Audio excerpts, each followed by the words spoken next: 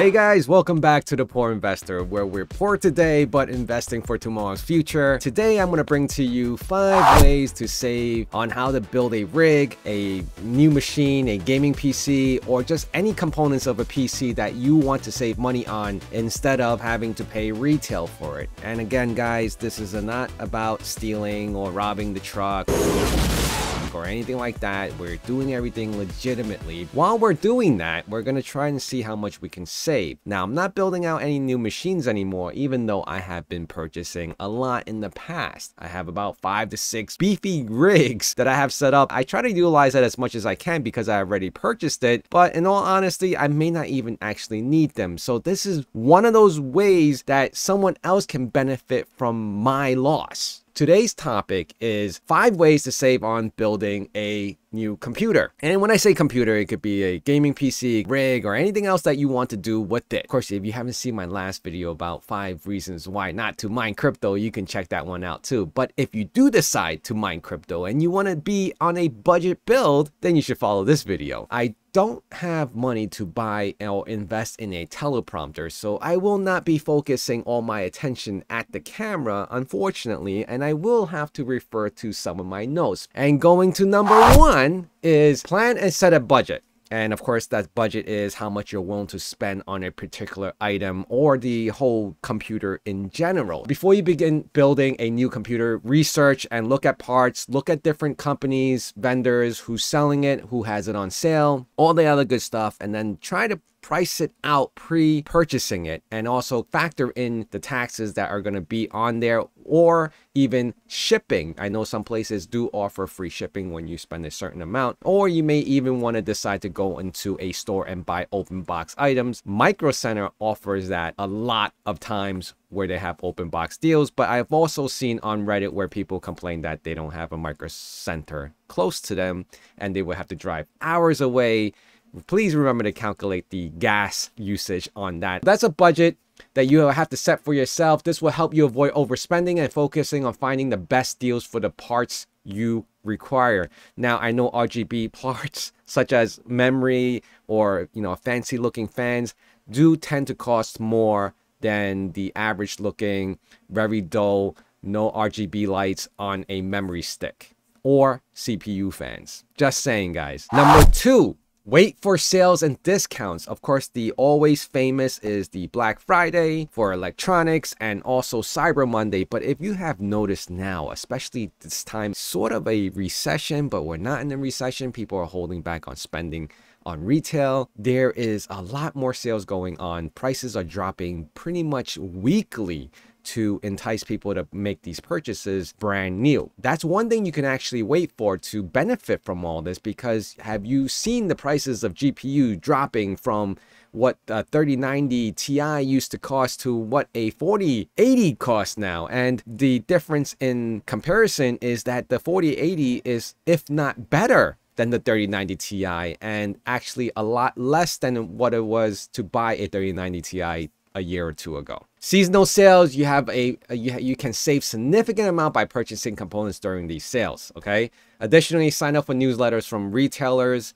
They always offer these promotions, whether it's on Instagram, Facebook, whatever it is. They always even try to give away stuff because they want to promote, and that's how the marketing concept works, right? Because the more people who talk about it, that, I got this for free, more people want to jump on and actually participate in that and trying to get free things. Companies that sell these products, such as Newegg, Micro Center, and MSI and Asus, all these big brands are just trying to get people to jump on their website to promote it, right? There's always going to be like a giveaway that you can sign up for. So unless you're like desperately needing to build a machine today and you can't wait, I would say participate in all this stuff. Sign up for all the newsletter, create a new email just for all this crap, because you will be getting a lot of crap. Number 3 would probably be my best one, that will be the best solution to saving money, and that is going on to Facebook Marketplace, reaching out to a friend, looking for those big YouTubers that have tons and tons of equipment. I mean, Red Panda Mining actually sent me a GPU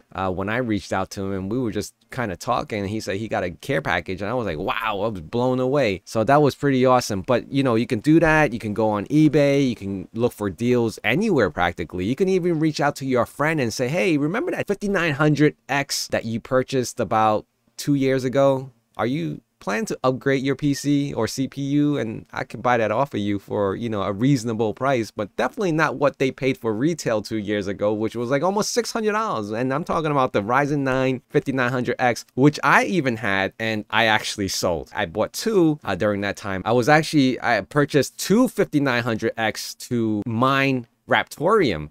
And I've since stopped that and actually sold one of the CPUs as a complete build to a friend of mine, but of course at my loss and their benefit, but that's how they got a deal. I was able to kind of get rid of it at the right time just so I wouldn't lose too much money. And you know, that's how it always works out for anyone looking to buy used equipment. But of course that comes with a lot of danger with who you can trust and where you can buy. Facebook Marketplace may not be the best place for myself because I find it that the reputation of individual sellers are not always accountable, and people can actually still trick you. But you have to make sure, and you have to do your due diligence and trying to do as much research on the actual user and his profile. You can kind of tell if it's fake or not, and also using payment systems where you can get refunded and you can fight those fraudulent charges, selling things that they're not really sending it to you. Try to reclaim back your funds. Go to stores and see if they have open box items. Two places that I know off the top of my head does do that is Best Buy and Micro Center, and these are actual physical brick and mortar stores that you can actually walk into. Other places such as Newegg do offer open box items.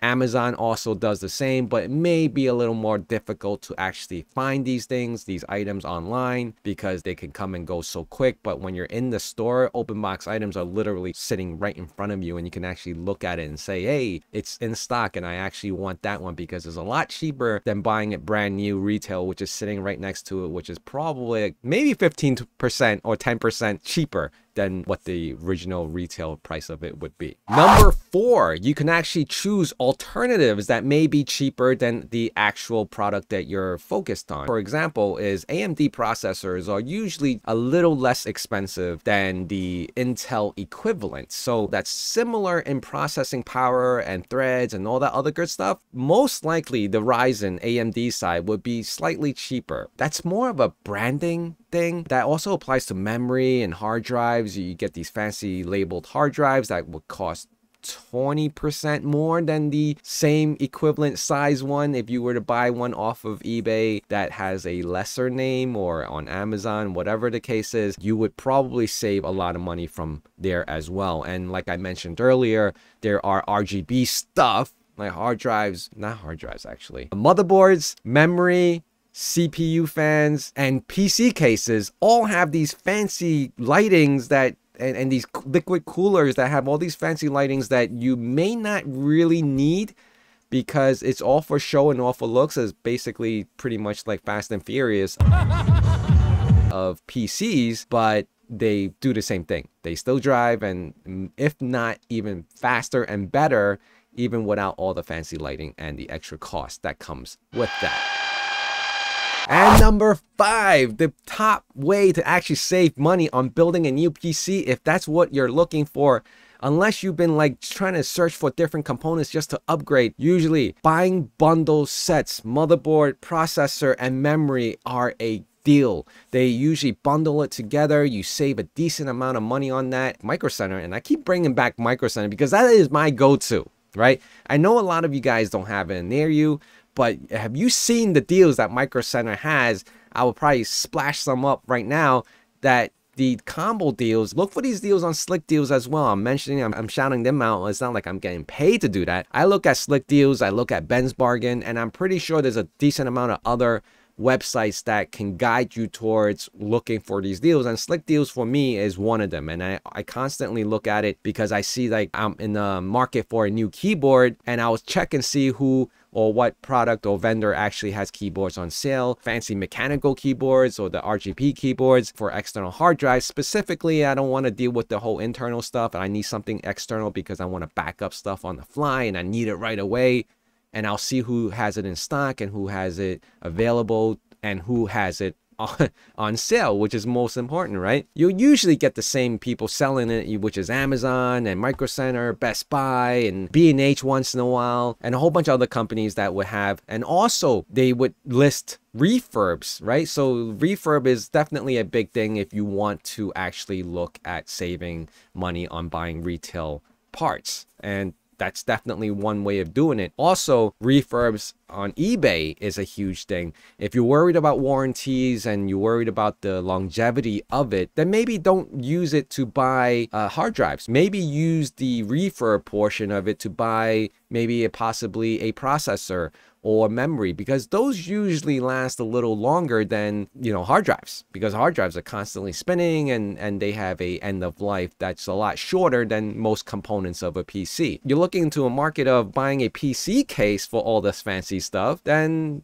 why not go with a refurb or a used one? It may have a little thing, it may have a little scratch, but if you get to check it out in person, now you have a better idea of what it actually looks like, and there's no issues with it, and you're saving money on top of that. Those are the top 5 ways to save on buying a new PC or building a new PC. My first suggestion would be to reach out to a friend that you know that has these parts, or just, you know, a friend's friend in your social network, and maybe they're trying to get rid of something that they don't need anymore, whether it's a video card or a processor or the whole build. Probably if they're in an urgency to get rid of it because they're moving to another state and they'll be like, I just can't bring all this stuff with me, you may just land yourself a great deal even there. So it has happened in the past to me, and that's from my experience. But these are the 5 things that I would do to save at all costs. It's to avoid paying full retail price at any given store. On top of that, paying the taxes with it, and you could have probably saved 20-30% more if you just had sourced it out, pre-planned it before jumping the gun and just like, hey, I got all this money, I just want to go spend it now.